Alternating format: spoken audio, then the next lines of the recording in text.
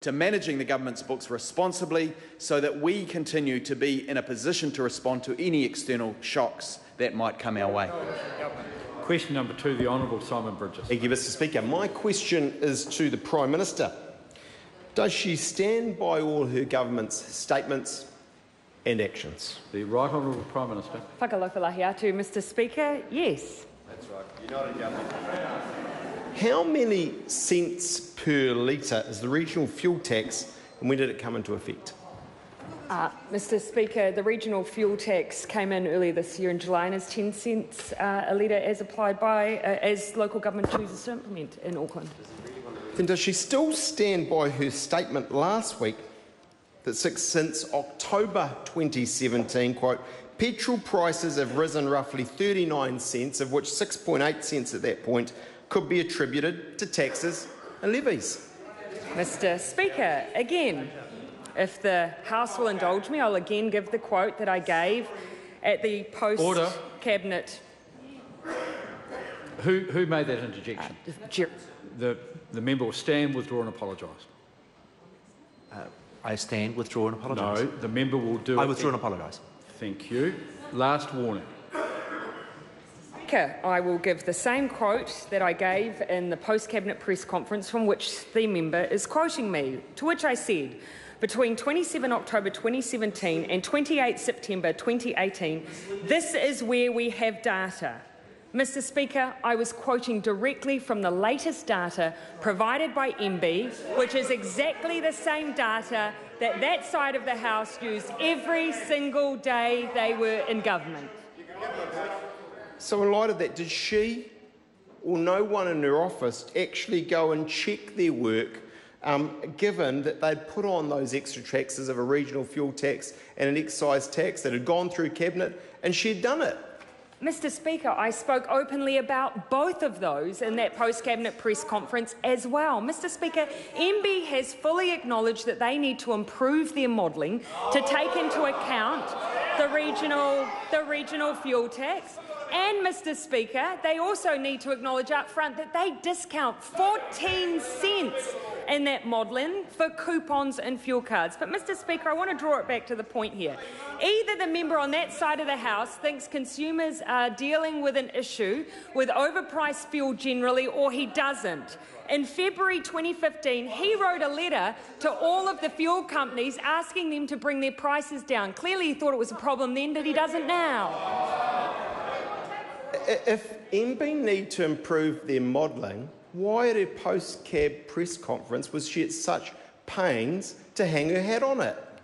Mr Speaker, I use the modelling that we have available to us in the same way that he did when he was in office. And, Mr Speaker, it would have been the same data he used when he decided in 2015 to write to the fuel companies and say there was a problem, something his government never resolved. They ignored him, they did nothing, and consumers are continuing to feel it. Why did she not include the regional fuel tax when she said petrol taxes had only increased by 6.8 cents a litre, given that it came into effect on 1 July this year? Mr Speaker, I was using the numbers to give the proportion across that period of time for which excise was accountable relative to the increases that we have seen. And, Mr Speaker, if I was being fair, I would also acknowledge that some of the most significant margin increases we've seen have been since 2008. This has been a problem for a long time. We're the ones doing something about it because that last government failed. How can New Zealanders have confidence in her and her government's ability to deal with their cost of living rises when she relies on numbers that do not even measure the increase in petrol taxes her government has imposed in July and October of this year? Speaker, it is known to everyone what we have done with both excise and regional fuel tax. It's been clear because we campaigned on it. We made it absolutely clear that if we wanted to invest in infrastructure, it was necessary to have the regional fuel tax. To imply otherwise is ludicrous. And, Mr Speaker, those families that we're talking about also know that we campaigned on a $5 billion families package, increasing the minimum minimum wage, abolishing the letting fees, making sure that we had a winter energy payment to put extra money in those pockets of those who need it most, paid parental leave. All the while, our excise increases were less than yours the entire time you were in office. I'm just going to remind yes. Order. With inflation numbers showing petrol prices have increased by 19% in the last year, more than any other item, why is she still going ahead with more than 24 cents of petrol tax increases in the space of just 3 years? Mr. Speaker, again, as I addressed extensively in our last question, we're working to both increase the incomes of low and middle income New Zealanders whilst acknowledging that we have a significant infrastructure deficit. Every single cent that comes from that excise and regional fuel tax goes into building the infrastructure that last government never built, despite the fact that I have to say, back when the last government was bringing in 9 cents worth of excise increases, Gerry Brownlee then said excise increases in recent years have helped maintain the real value of the Land Transport Fund. He said that as he brought in the exact same excise in the form of 9 cents that we have. Supplementary question, the Right Honourable Winston. Prime Minister, is the Prime Minister prepared to explain all this to Mr Bridges in a personal note if I can find the crayon?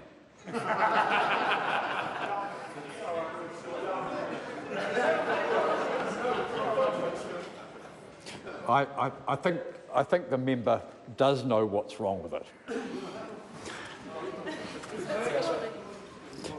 The member has been here for a very long time.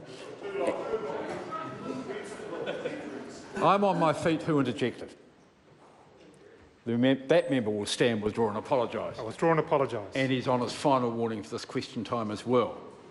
The member has been here for a very long time. He knows that one cannot use irony as part of questions. How long will it take for the Commerce Commission to undertake a market study into fuel prices? Less time than it took for his government to do something about it. He wrote in 2015 and we're still waiting for this to be fixed.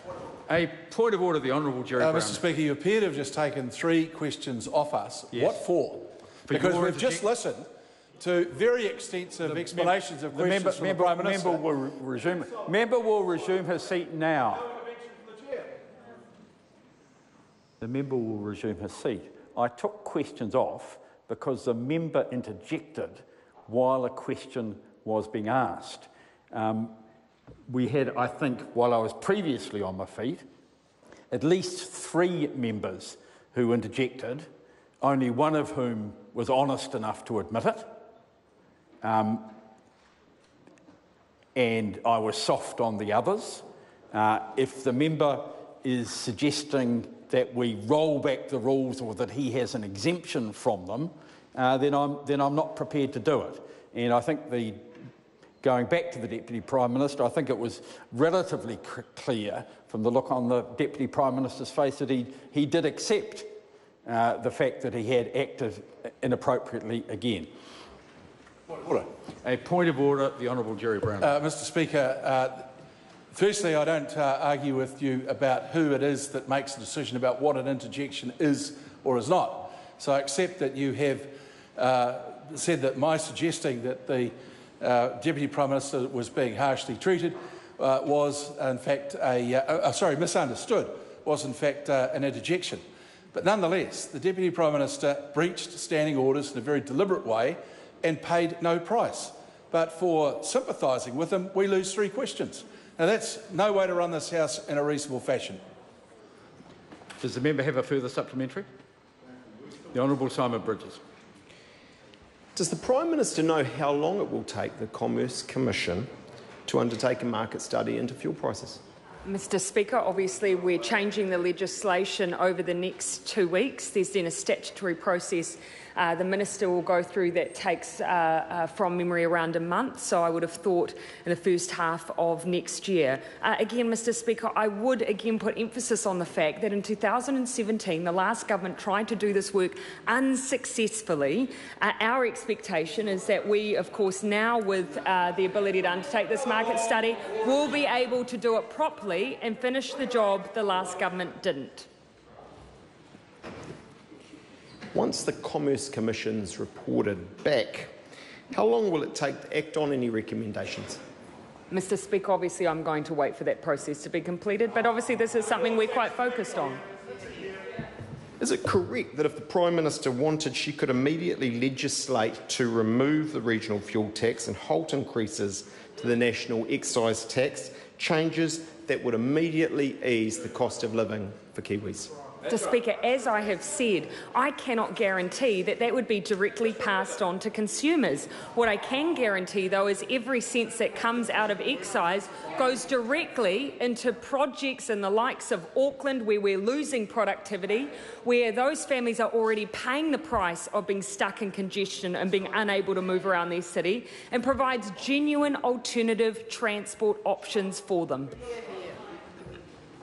Is it true that petrol taxes are roughly 4 times the size of importer margins? What, sorry? Roughly 4 times. Is it true that petrol taxes are roughly 4 times the size of importer margins? Mr Speaker, I haven't got that figure in front of me, but what I can say is that over, for instance, a 10-year, over the last decade, that since the start of 2008, petrol margins increased by 21 cents. The margin trend was up overall about 124%. So we have seen a significant change, one that on this side of the House we think warrants investigation, but clearly that side of the House has changed their tune since they were last in government. Why won't she take immediate action to ease the cost of living by removing her government's new petrol taxes, given it's clear that the ComCom and their decisions will take a good year, and that those importer margins are some 4 times the size of the petrol taxes in total? Mr Speaker, we Order. actually... Yeah, the member want to ask the question again. I'm sorry. I knew what he was trying to say, though. The Prime Minister gets it? I get the gist. I'll reverse the last part of your reference. And Mr Speaker, when it comes to the cost of living, of course that is a focus for this government, which is everything we have done far outstrips anything that a consumer then would be paying at the pump via regional fuel tax.